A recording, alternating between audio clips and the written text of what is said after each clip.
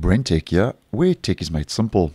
Last month I posted a video that the Microsoft Store would be getting an updated user interface and some layout changes, which was made available as an update in the then latest Windows 11 Insider Preview Build 25300, and I'll leave a link to that video in the description if you would be interested.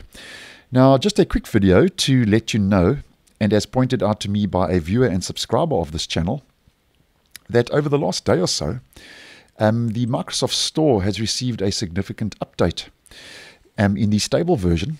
So if you haven't checked for updates in your Microsoft Store for a couple of days, head over to your library, click on Get Updates, and that will update your Microsoft Store to the latest version and build, which now in the stable version does include a couple of the user interface visual redesign changes that I did mention in that previous video. Now, not all of them have rolled out to the stable version as yet.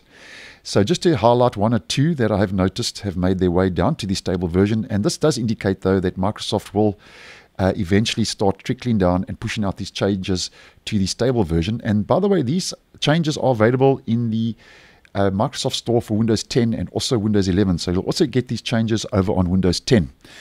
Now, the first is if we just head over to the search and we just do a search, and I'm just going to do a search as an example for some Microsoft products. And the first of two changes, just to highlight in today's video, is that the search results page has been improved with a simplified design, as Microsoft called it. And here we can see that the simplified design makes it easier for you to find content more quicker, faster, and easier, according to Microsoft. So if you hadn't noticed, if you do a search now, that search results page has received a simplified design. And then just to mention the second change for today, and that is that there's a new and improved product cards for apps. So product cards for apps has also been updated. And if we just scroll down, here we get some product cards just for some music streaming apps, just to demonstrate for today's video. Now, here we can see there are some changes. So there's highlighted content. So they've kind of put an effect around each of those product cards. And it reflects the brand now of the app. So basically the color reflects the actual color signified in the brand of the app.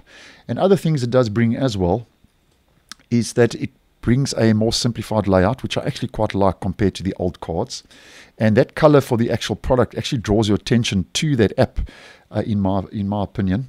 And the size is also the size of the actual app icon or product card has actually been reduced as well. And it also has a transparent effect. So that's just a couple of changes that I did mention in that previous video that have made their way down now to the stable version of the Microsoft Store. So as mentioned, just go check if you haven't checked over the last couple of days, because the store has received an update which brings those changes, as mentioned, to both Windows 10 and Windows 11. So thanks for watching, and I will see you in the next one.